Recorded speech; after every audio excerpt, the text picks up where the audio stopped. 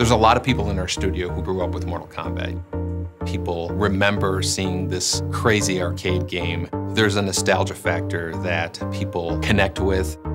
We created this thing that became way bigger than we are. This whole game is a part of my life. It has been for 20 years. It's incredible to actually, work on one.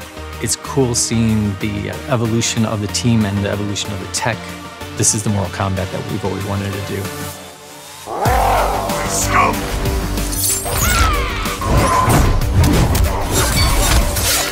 Mortal Kombat X has a lot of different competitive modes, a ton of content for the player to be able to play. We have story, 1v1 ranked, we have King of the Hill, survivor mode, test your luck.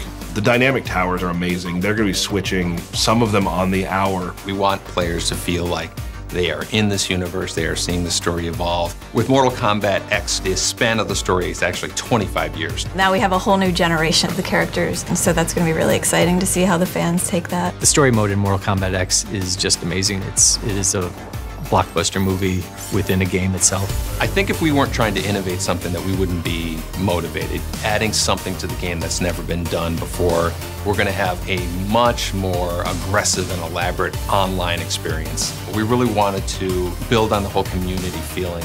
We're finally able to globally connect everyone that plays Mortal Kombat. First thing you do when you're playing Mortal Kombat is pick a faction. We have 5 different factions. We have Black Dragon, the Brotherhood of Shadow, the Lin Kuei, Special Forces, and the White Lotus. But with the faction mode, we want to really tie that together and give context to it and give it bigger stakes. So everything you do informs this war. The faction war is a persistent metagame that kind of builds off of the core game. Every week we start a new war, and everyone's adding in every day, all the way through the week. And at the end of the week, a winner will be determined based on how many points have been accumulated. You're also able to rank up inside your faction and unlock custom rewards that are specific to the faction that you have joined.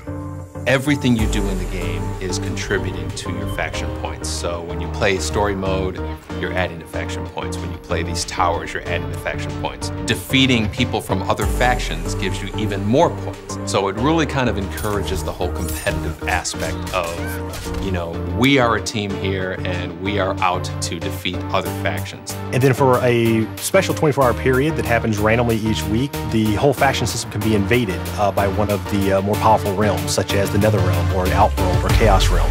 People, I think, are going to be really excited to work collaboratively with other players as a team to defeat a common enemy. One of the great things about factions is to let people at very different skill levels or people who like different modes all contribute to the war.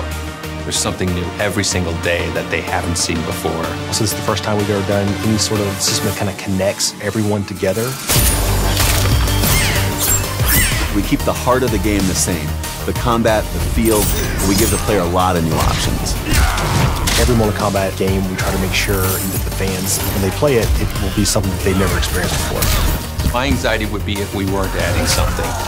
We really took the next theme very seriously. With the next-gen technology, we could pretty much do anything we imagine.